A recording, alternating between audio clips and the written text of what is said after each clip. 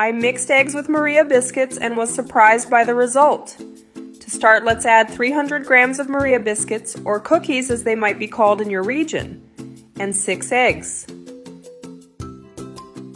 Next, I added 1 cup of sugar and 600 milliliters of whole milk.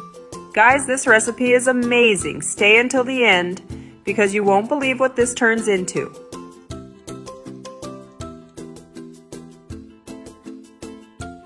Mix for a few minutes until you get a smooth and homogeneous batter.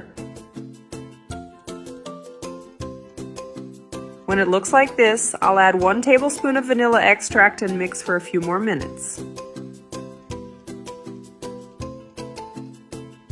In the meantime, leave a comment if you already know what this will turn into.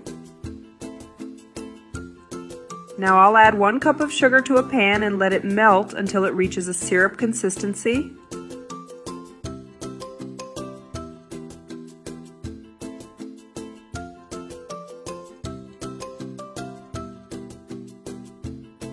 Then I'll add the mixture to the syrup.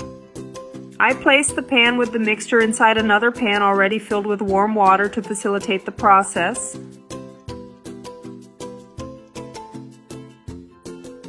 I'll cover it with aluminum foil with the shiny side facing down and bake it in a preheated oven at 350 degrees for 1 hour.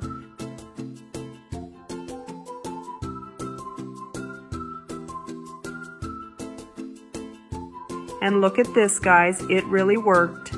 Our Maria biscuit pudding turned out perfect. I'll remove it from the pan and look at this. Tell me if it doesn't make your mouth water. Guys, this recipe is incredible, and every time I make it at home, it's a huge success. I really hope you all enjoyed it. If you did, share it with all your friends.